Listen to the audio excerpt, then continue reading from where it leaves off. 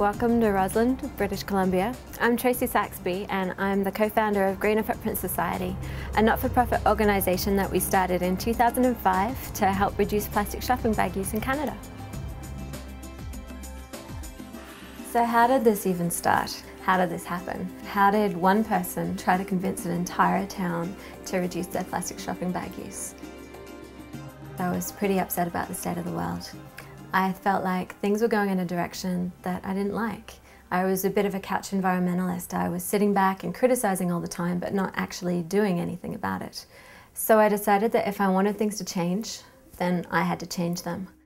I started doing some research. I started finding out why plastic bags were a problem, and I started trying to figure out solutions and alternatives to them.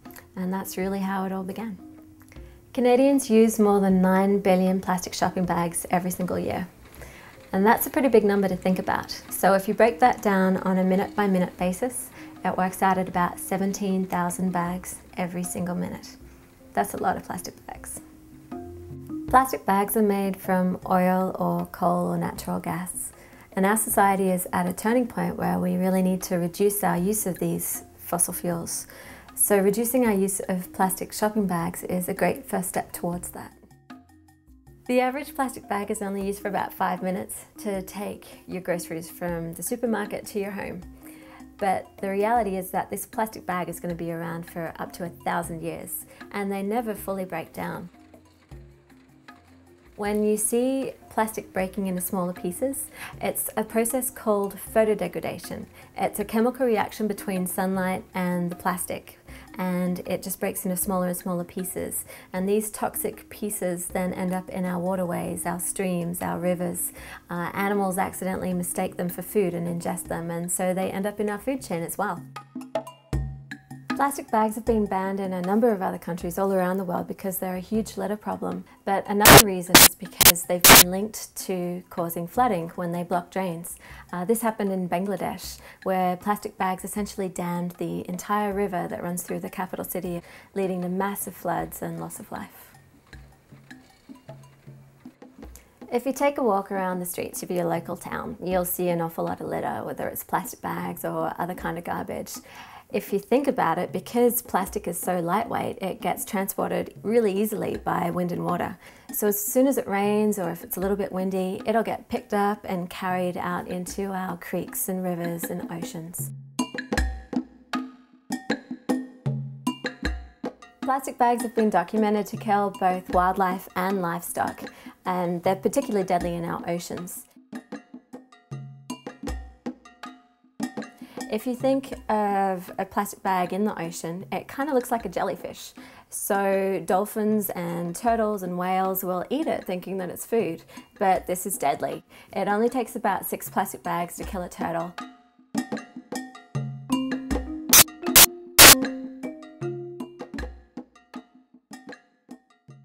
What happens with turtles in particular is they'll eat the plastic bag and it'll get stuck in their digestive tract and they'll slowly starve to death. When a plastic bag is in the ocean, it's somewhere for fish to hide. So you have a plastic bag in the ocean, it's creating a shadow, you've got fish underneath it. A seabird flying above just sees the fish, they don't really notice the plastic bag. So they'll dive down, their beak will go through the plastic bag and then they're trapped. And they'll either drown or in some cases they might survive, but you get to see them and they can't really fly, they can't eat properly, they can't function properly. So they often die.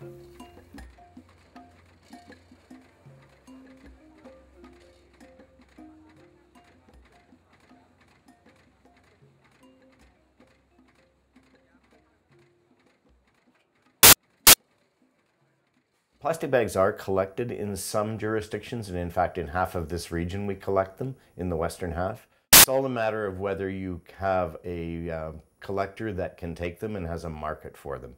And traditionally it's been difficult to get enough bags together, and it was just one more thing that we had to add to the mix in either a depot system where we started, of course, or in a curbside system, so it kind of complicates the issue. But it was mainly a matter of not having markets. And of course that a plastic bag isn't a plastic bag, is a plastic bag. They're different kinds.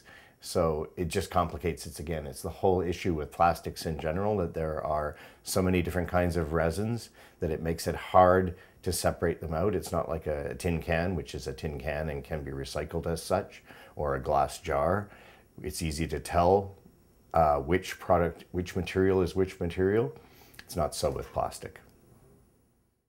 So one of the first things that I did in Rossland was I just started talking to people. I talked to people in government, I talked to local retailers, I talked to friends, I talked to people in the community, and just got a feel for, okay, how can we do this? How can we make this happen? And started building that network of support as well. The Plastic Bag Initiative did really well in Rossland because of the people that were behind the project. They were so enthusiastic. They were highly effective in engaging the community. They went to the high schools. They dealt professionally with the city council. They dealt professionally with the businesses in town. They were thoughtful about when they approached the businesses and considered what it would be for them to remove plastic bags from their system. Ferraro's, our local market, was right on board because for them it was a huge benefit. They are the biggest purchaser of plastic bags in town. So for them to be able to cut down on what they needed to buy to serve their customers was a really good thing. So they were very supportive from the start. Well, certainly when I first heard about the initiative, I was very happy to be presented with an option as, you know, as a local business retailer to be able to send somebody out with a bag that wasn't plastic and something that they could reuse again and again. Approaching the city councils and getting political buy-in, and then approaching merchants and getting the buy-in from the retail sector were both critical, so that the local government didn't think that they were perhaps stepping on retail toes and that they would be alienating their constituency. Then for the retailers to see that it was supported by local government just built a nice coalition that would make the whole thing move forward more cohesively. You know, there's no question that Rossland, you know, it's a small community, easy to get communication out.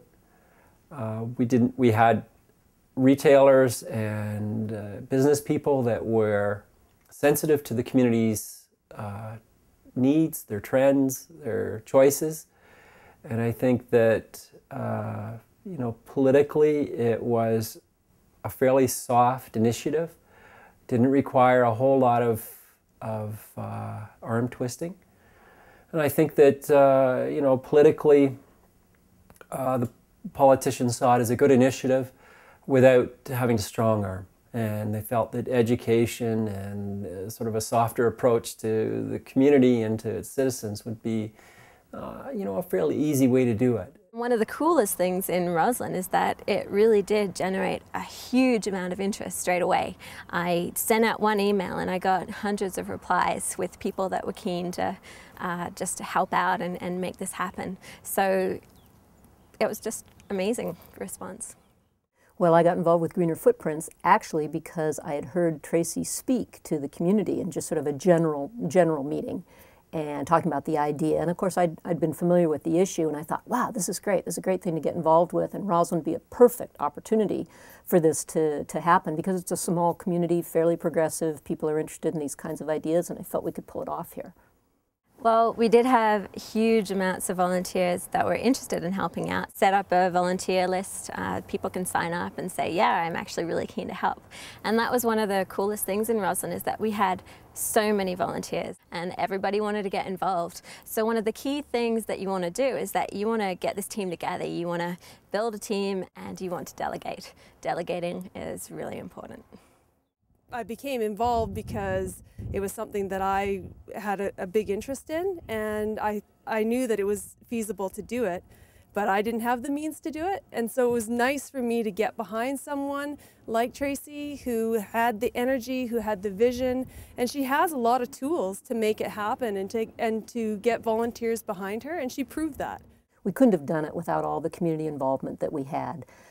Tracey galvanized the community, got a lot of people to come out and sign up to help, And then when we got actually to implementing, we used all kinds of people for all sorts of different things. The group of volunteers got together, first of all, to plan how each one of us could take a certain segment of the task and take it on and hopefully make it happen. We have to go at it from a whole different group of people in the town. We got the seniors on board, we got business people on board. So if a community is starting this, they need to sit down and get that committee of people who will address every different level of the society and the community. When it comes from the community, because it's our neighbors, our friends, our family, we're much more likely to buy in, we're much more likely to invest in it, and because we see, that others that are important to us, including our own community. I mean, it's the people, right? It's not the place.